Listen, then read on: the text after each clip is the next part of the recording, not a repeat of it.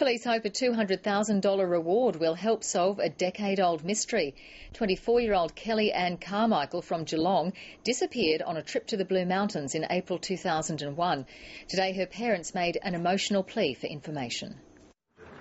After 10 years of wondering what happened to their daughter, John and Margaret Carmichael are reaching out to the media. There's no closure. People talk about closure, but it doesn't come.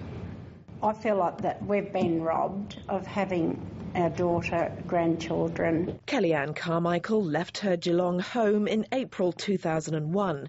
She was last seen checking out of this lodge in the Blue Mountains. Left her belongings and told the staff there that she's coming back to collect them. She never returned. So where has she gone since that time? That's the difficult part that we've had to try and deal with. Kelly Ann Carmichael had been diagnosed with schizophrenia. Initially, the police investigated the possibility of suicide. There's no way Kelly would ever have committed suicide, and we're definite on that. Homicide detectives didn't become involved until 3 years later.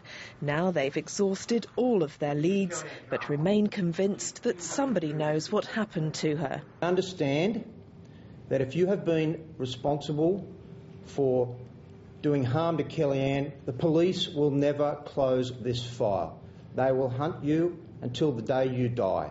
And as the hunt goes on, John and Margaret Carmichael try to maintain some semblance of normality. This is normal for us. You know, our heart breaks every day. But at least now there's hope that a $200,000 reward will bring some answers. Jane Margetts, ABC News, Sydney.